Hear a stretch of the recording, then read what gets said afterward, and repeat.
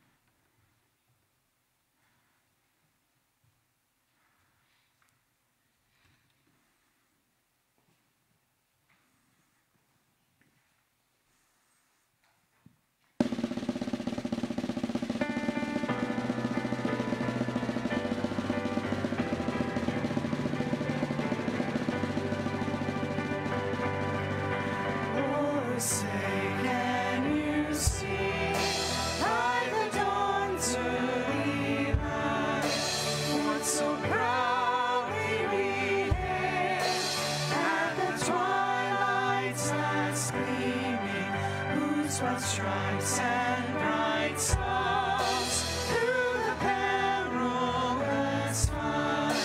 For the ramparts we watched were so gallantly streaming, and the rockets' red glare, the bombs bursting in air, gave proof through the night that our flag was still there. Oh, say does that star-spangled banner yet wave o'er the land of the free and the home of the brave?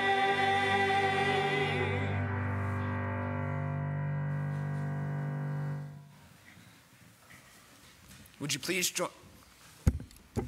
join me for the pledge?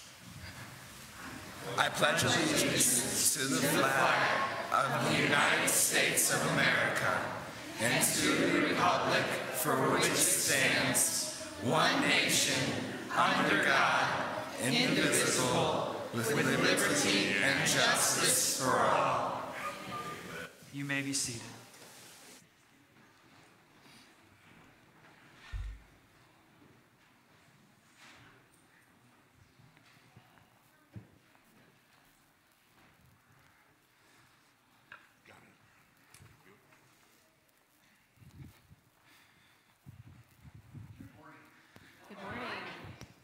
Welcome to Cornerstone Faith Community Church on this very special and solemn day when we gather together to give thanks to God and remember all those men and women who selflessly answered duties and faithfully served this great nation in its time of its greatest need.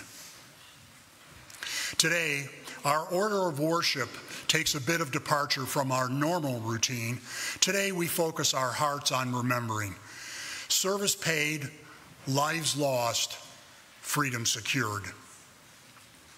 Memorial Day was originally known as Decoration Day. It was a time set aside to honor the nation's Civil War heroes by decorating their graves.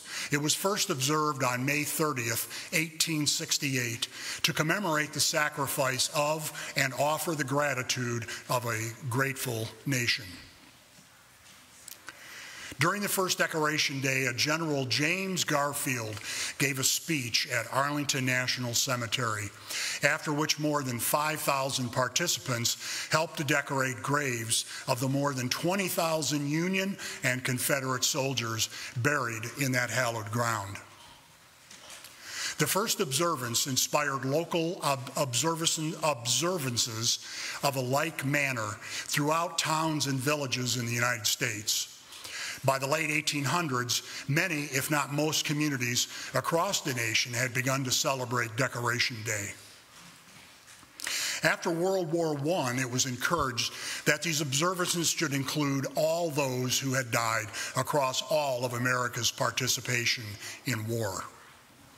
In 1966, at the direction of President Lyndon B. Johnson, Waterloo, New York was declared the official birthplace of Memorial Day because the town had become famous for their annual community-wide observance of Decoration Day since its inception. Every year, businesses in Waterloo, New York would close and residents of the entire town would decorate the graves of local soldiers with both flowers and flags. In 1971, an act of Congress declared Memorial Day a national holiday to be celebrated the last Monday of May each year. Brothers and sisters, as one who has served in the United States Armed Forces, I can assure you of this.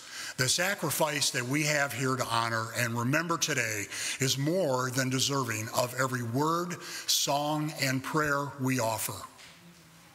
Jesus said that there is no greater honor than to lay down one's life for his friends.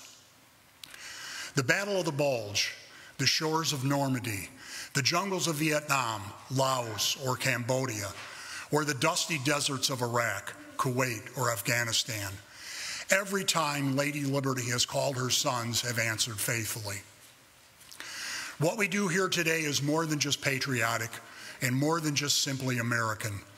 Today is about thankfulness, gratitude, and honor for those who gave their fullest and final measure of devotion for us.